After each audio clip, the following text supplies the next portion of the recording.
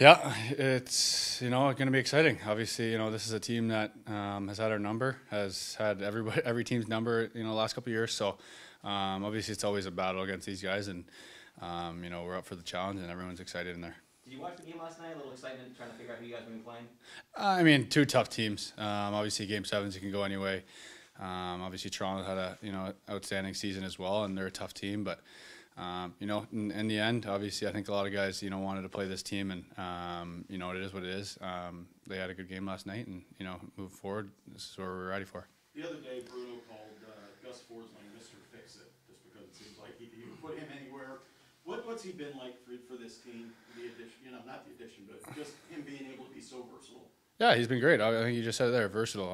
He moves his feet well. You could put him in any situation. He plays well, and solid in his own end, but also in the offense. Then he can get up in the play, get join the rush, and make some plays in the O-zone too. So all over the ice, it's great to have him on our side. One of the pictures I had, or lasting memories of the Tampa Bay series last year was you smiling, having a good time. I mean, you seem to really enjoy playing Tampa Bay, right? That style, that physical. Yeah, I think. Yeah, for me, it's obviously when you play teams like that, but I think for me, I enjoy playing every game. So no matter who it is, whether it was Toronto or Tampa, it's playoffs too. You got to enjoy the moment. You got to enjoy where you are, and cherish every time you get on the ice. What are the biggest takeaways for you guys as a group coming off the series win against Washington? Obviously, it was a series that saw a little bit of everything. Yeah, they're a challenging team. They played us well. Obviously, I think there's a couple games there where we'd like to clean some things up, but as the series went on, I think we got better and kind of got more to our game. And some overtime wins there. Some big guys came up to step up and get us those wins. And it's on to the next round and focus on that now. Did you like how much physicality you guys showed in that series? Obviously, things tighten up in the playoffs. Capitals brought a ton of physical play to the ice. Did you like just the way, kind of that gritty style on occasion that you have to play in the postseason? Yeah, I think we could play, any style that's, come to us. And, a team like that, they're always in your face. Tampa's going to be the same way. They're going to be in your face. They're going to be right on top of you, it feels. But, we got to play that, to our advantage and keep doing the same thing. And we should be good there.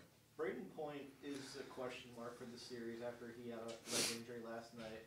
You guys know how good he is from when you guys have played against him. Does that kind of change the dynamic of things a little bit with him kind of being a question mark?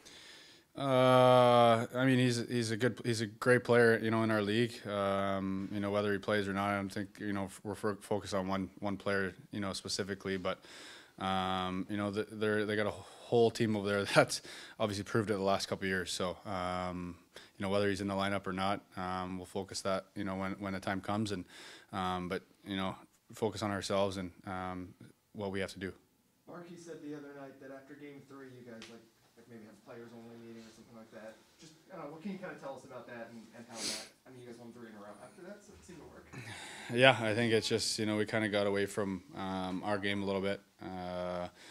Just guys speaking up, seeing what their thoughts are outside of the coaches and the media has to say and stuff like that. It's obviously we all love each other in there, respect everybody's opinions, and it's good to kind of just get together and kind of share thoughts and what everyone has to say. Do you think that Washington series really helped you guys? I mean, it wasn't really maybe game 2, but even then, it really wasn't an easy game for you guys. I think that's how you got to win games now. The games aren't going to be 6-1, 7-1, 7-3. It's going to be tight games from here on out. Obviously every team has strategies and how to defend us or vice versa. So it was a challenge. Obviously we got the upper hand there, and we're focusing on the next one here. Does winning a series against a team like Washington that won the cup, kind of similar to the Lightning, does that help going into a series like this, knowing how to beat a team? I mean. Yeah, no, I guess obviously they have some veterans there that know how to win, know how to close out some games, and that just comes with experience that they have. But I think we've played these teams enough. We played Tampa enough. We know their personnel and what they're all about as they do. So it's gonna be a challenge, but we're up for it. We'll take a question from the Zoom. Mike Pasquale, Channel 7 WSBN.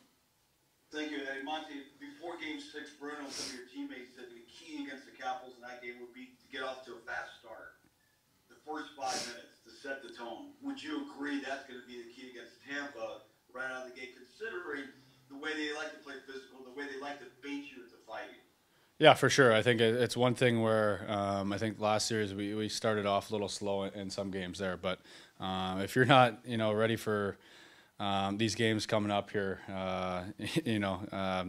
there's no really reason to not be. So I think everybody's kind of amped up to get started here. If I can follow up, the last 3 games of Washington, the Capitals out hit you because they wanted to play that physical style. Do you anticipate Tampa taking that same page from that playbook against you guys? Because we saw that in the playoffs last year.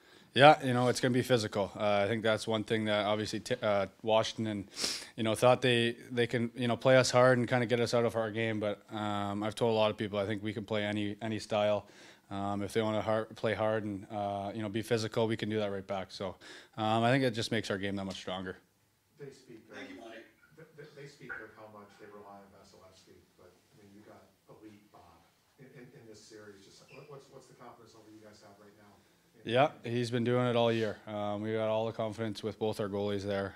He's so steady back there and makes some big time saves. So keeps us calm. He's obviously reliable back there, and we're happy to that he's on his game. Are there like noticeable differences with him this year? Because obviously last year the playoffs did not go well for him, but like you said, all year long it just seems like he's been. Yeah, I mean, he's been in years. I wasn't here that much last year, so it's fairly new. I think he might have played 1 or 2 games there at the end of the playoffs. But for goalies, it's obviously he comes to the rink every day, the same attitude, positive guy.